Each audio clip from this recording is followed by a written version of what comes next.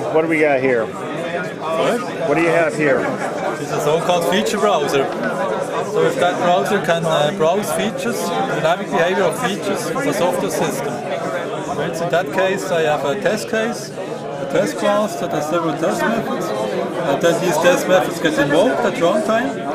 And with that browser here I can then view and then display the running of these features, what they look like at runtime.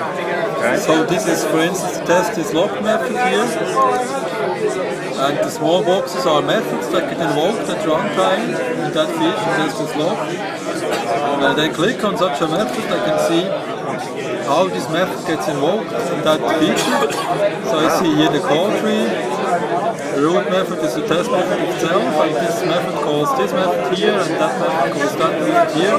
So it's really the whole call tree of that feature you can see here in that case. And the coloring basically means that the blue method here is only used in this single feature here, whereas red method is used in all kinds of features in that row.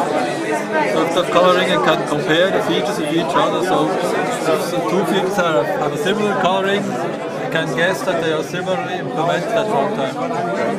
And this is in Squeak, right? This is done in Squeak, yes. Exactly. Okay. What are you using for the graphics over there? That's done with Montreal. In what? Montreal. Okay. So this here and also that here is done in Montreal for Squeak.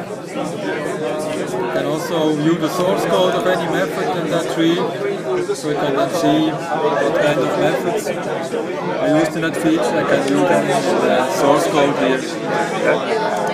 So all these kind of classes that are shown in that feature, in that browser, are used in that feature. So I do not show what kind of methods or what kind of classes of the system. Very cool.